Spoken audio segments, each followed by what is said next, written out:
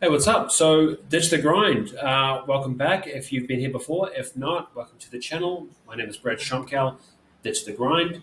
Um, this way, I'm going to be doing my best to tell you how you can not be scammed by an MLM.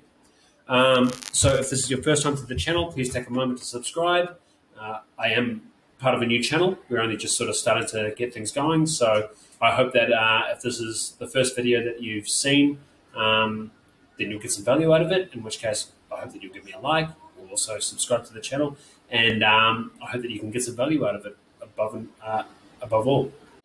So when it comes to MLM is a bit of a touchy subject for a lot of people, myself included, and there was a period of time where I would do my best to avoid them because I went through a bit of a period where I got involved with them.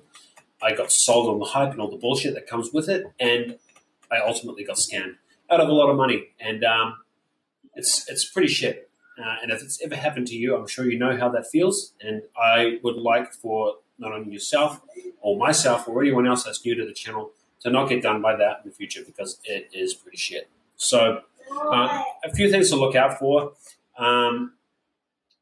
Number one is a shit product or service. And it's pretty self-explanatory, but the main reason behind that is because for me personally, as I mentioned before, I've been burnt by MLMs in the past. So what I do now is I don't go looking specifically for anything that has an MLM attached to it or anything that has an MLM service or product. What I want to do is I want to find a platform or a product or service that can stand by itself, and you can sign, or you can become a part of that product or service, and you can sell it, and the product or service can stand on its own 2 feet. It is completely independent of a bunch of people having to sign up under you, because that is what perpetuates a Ponzi scheme.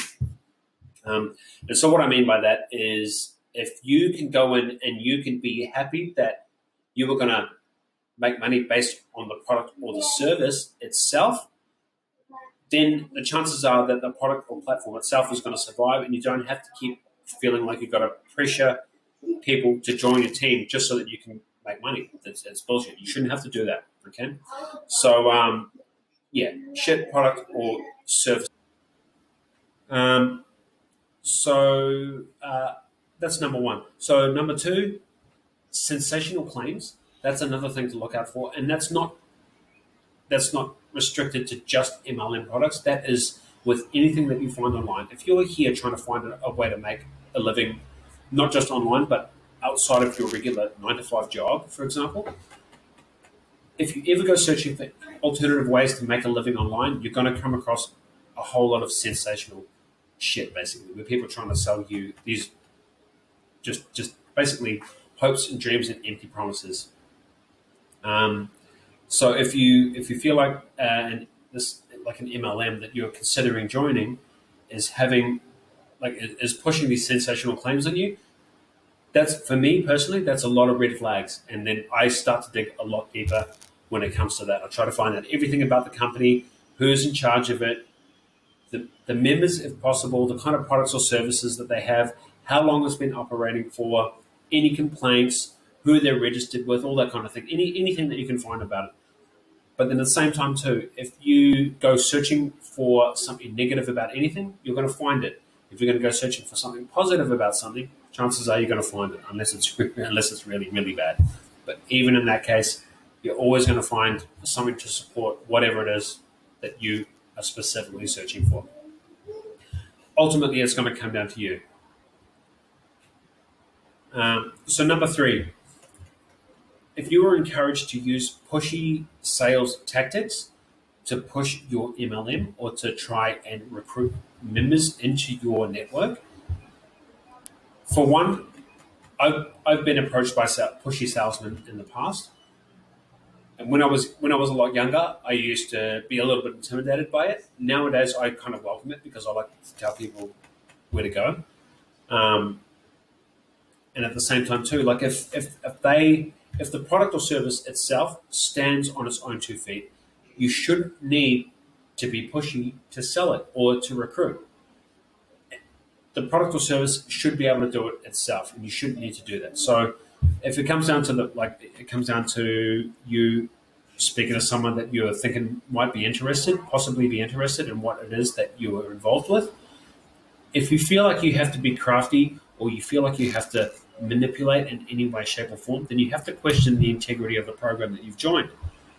If it's just, I'm doing really well with this, and I think you should take a look at it, no strings attached, no questions asked. Just go and have a look, see what you think. I'm here to help. No stress if you want to get involved. Awesome. If you don't, that's cool. Still be friends. But if you feel like it's going to put unnecessary stress on a relationship that you have, you should probably seriously consider what it is that you're doing. Okay. So this one's a big one for me. Number 4 is auto ship. If a product has to have an auto ship, you have to sign out or subscribe to something that you have a regular recurring monthly fee to be a part of that program. Then again, I seriously start to question its integrity, because again, like if your product does what it says that it's going to do, then it should speak for itself. You shouldn't have to coax people into paying a regular fee for it if it's an MLM. If it's like, so the other side of the coin too there is like if it's a subscription service to Netflix, for example, that's a little bit different. But that's, in most cases, to my experience, this is not what that is. This is buying a bunch of fucking makeup and shit that like, you have to use in that monthly period, and then you got to buy more of the shit, you know. So, like, I've never really used makeup before, you know. So that might be a poor example. But if you have to keep committing to it and you have to keep buying it, then for me that's a red flag. And again, I'm going to start looking deeper into it. Crap communication. So if you do get involved in one of these things, it's still early days, and you find yourself that you've committed to an auto ship, you are being forced, and you have yourself been subjected to pushy sales tactics and that kind of thing. If you find yourself in a position like that, and then you suddenly are finding that you have a crap line of communication, you're trying to get in touch with your upline, those people that are responsible for having had you join their team, then that's another red flag for me. And I'd be looking to try and get out of that quickly, because if you don't get your questions answered, and you can't find support for your concerns, then you have to start to question it as well. The way that an upline should work, as well as a network should work, is that everybody that is involved in your team and everybody in your upline, they should be there to help you. And there should be, it's what we call like the chain of command. I'm sure you're familiar with that sort of phrase as well. It is the same in this as it is in just about any aspect of life in the hierarchy. So if you have crap communication and you can't get your questions answered and you have genuine concerns, then you might want to start thinking about what it is that you're doing and what it is that they're doing as well. Pressure to upgrade to like further training, further paid training, or other items that you could find in like under the MLM, under the company. If there's a pressure to upgrade to try and keep a genuine, trying to keep more regular income for them coming into, that's another red flag for me.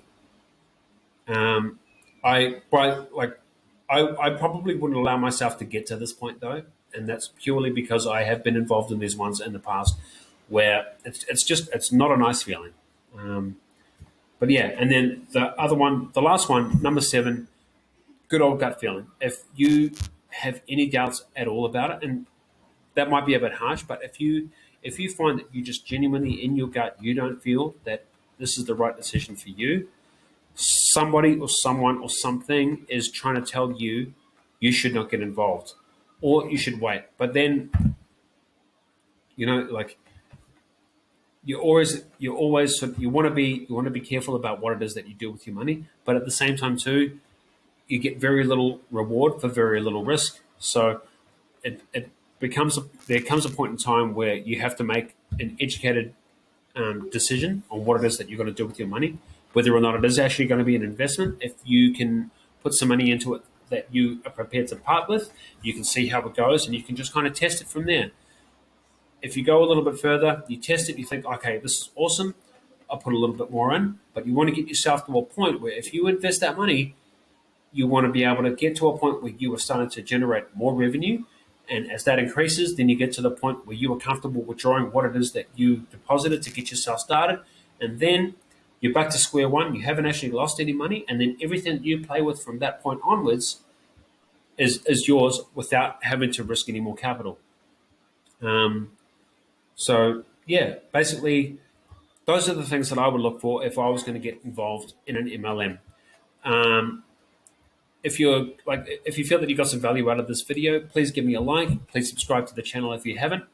And even though I said that I'm always wary of MLMs, I would like the opportunity to share with you a product and service that I have been involved with recently. And it's something that I got involved with purely because of the product that it is and the service that it provides. And it just so happens that it has an MLM aspect to it. But the good news is you don't have to be reliant completely on the MLM side of it. You can get involved and you can actually earn passively by purchasing a package, and you get a return on your investment, and you don't have to get involved. You don't have to go and pressure friends and family and go and put relationships on the line so that you can just make a buck. You don't have to go and create a massive network of people. You don't have to do that. You can if you want to.